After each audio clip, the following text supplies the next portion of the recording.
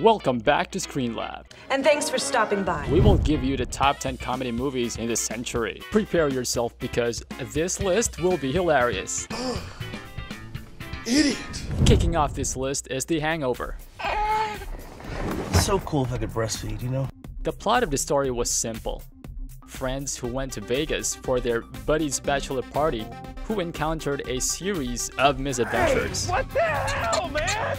But the execution and the acting, including the physical comedy in this film, were superb. Reasons why it is one of the best comedy films of the century. That is cool. The Hangover is full of surprises. You ever know how three dudes with very different personalities will solve their problem and how the movie will actually end? The film was starred by established comedy actors Ed Helms and Zach Galifianakis, and Bradley Cooper, whose career accelerated after the success of what would eventually become a trilogy. Okay. Spoiler alert! You have the choice to skip the two because they do not keep up with the original. So long, gay boy.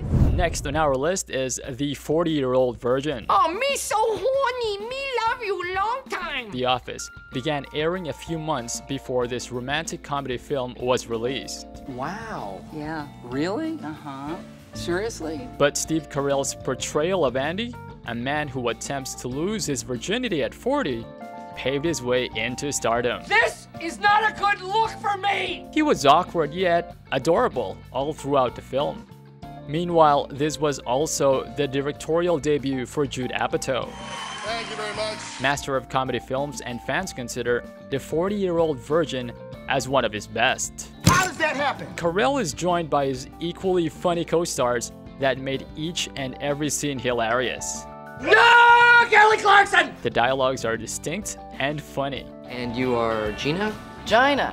Hey, what's up? But despite the awkward moments, this film still has something to warm our hearts, What? You never told me that before. making The 40-Year-Old Virgin exceed the viewer's expectations of lowbrow and stereotypical comedy flick. You're a virgin! I am... Shut up. Snatching the 8th spot is a film that has been the Bible of millennials. Mean Girls. Ex-boyfriends are just off limits to friends. I mean, that's just like the rules of feminism. The story follows 15-year-old Caddy, who will experience high school in suburban Chicago for the first time after years of being homeschooled. So you've actually never been to a real school before? Tina Fey discussed high school girl politics Welcome! in a non-confrontational way in this satire comedy film that was inspired by Rosalind Wiseman's bestseller teen help book.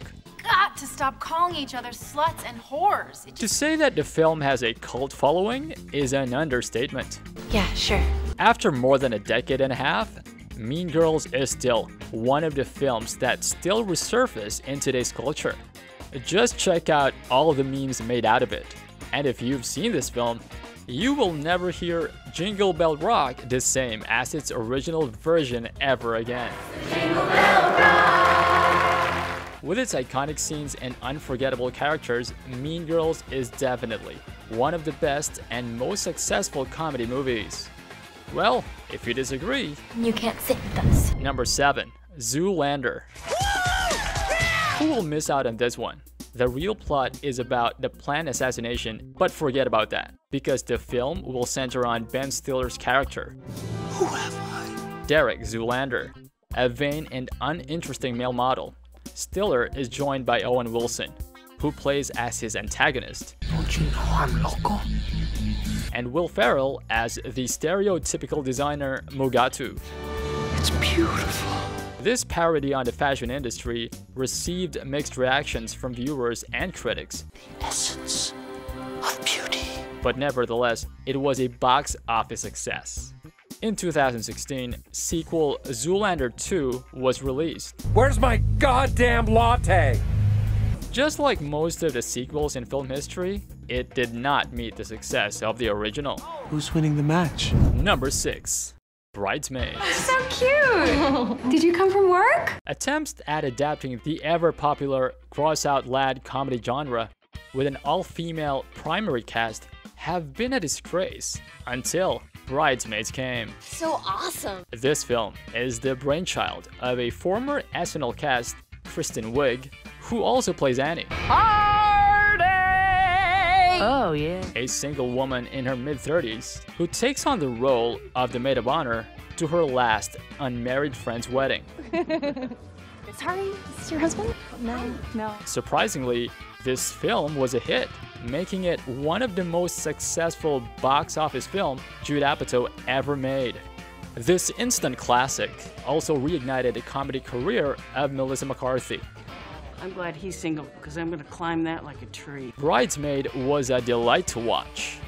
It has good humor with a wholly believable, often very touching, emotional core effortlessly blended to create one of the finest comedy performances in the century. Everybody go back to your seats. Okay. If you are feeling down today, keep this list and have a movie marathon after you watch this video. Stay tuned because the best teen comedy duo is just right around the corner. Hit that shit. Who would have thought that these two will team up in a comedy action film? What's up?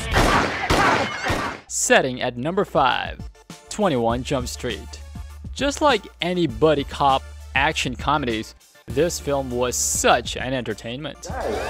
Don't make me take you to the principal's office. Directors Phil Lord and Christopher Miller gave the late 80s television series their fair share after they decided to create this film adaptation. That's funny because we were actually Jump Street. The unusual pairing of Jonah Hill and Channing Tatum gave the audience a good laugh. No, keep it going. While they went undercover to infiltrate and bust a high school drug ring. Hey, you guys aren't narcs, are you? Whoa! The reasonable action scenes like the limo chase and several gunfights are just enough to keep the comedic element of the film. You killed a guy!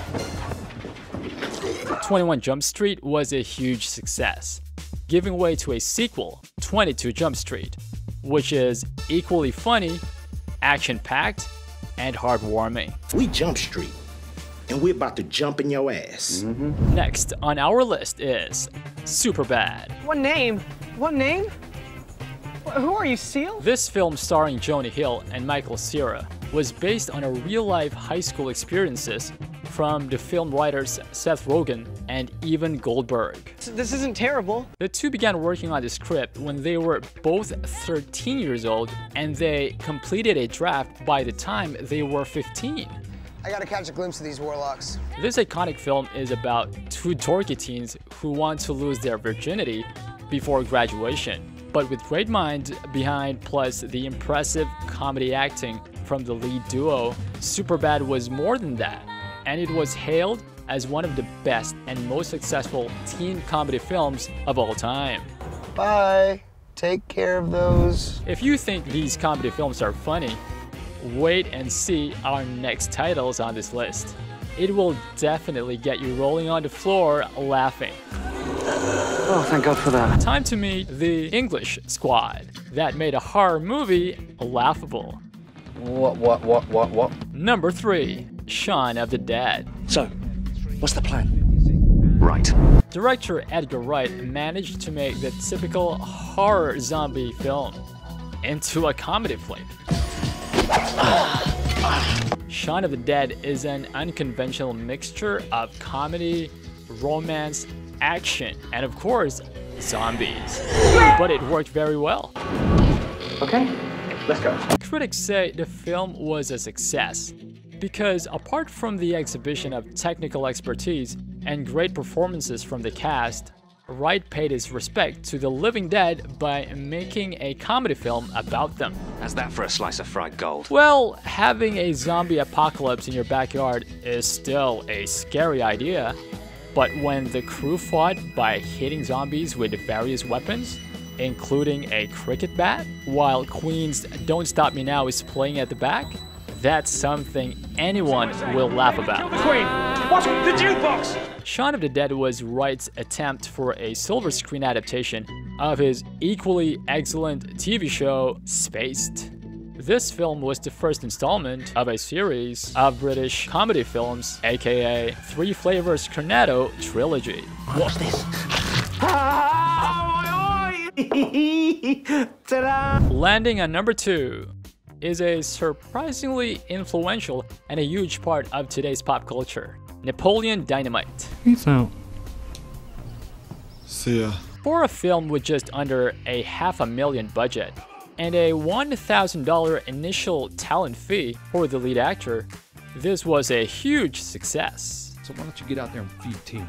Why don't you go eat a decrepit piece of crap? After it took more than $43 million at the US box office. Do you think anybody thinks I'm a failure because I go home to Starla at night? This quirky film focuses on the life and misadventures of Napoleon, an unattractive, awkward, out-of-sync teenage boy that does himself no favors, which were already hilarious. The food. Just by the thoughts of it. He wears moon boots and bad t-shirts, which later on become iconic. Napoleon Dynamite was such a hit in 2004, making everyone want to have their own Vote for Pedro shirt. Budding filmmaker Jared Hess definitely created an original and a very silly film, feeding on sight gags and slapstick, plus some scenes that hit the viewers' hearts. I did some drawings for the flyers. Thanks. Generally, school embarrassments and teenage life were a mixture of shame and horror, but will always be a source of a good laugh. Since when, Kip? You have the worst reflexes of all time. Here are other great comedy films that just did not make the cut.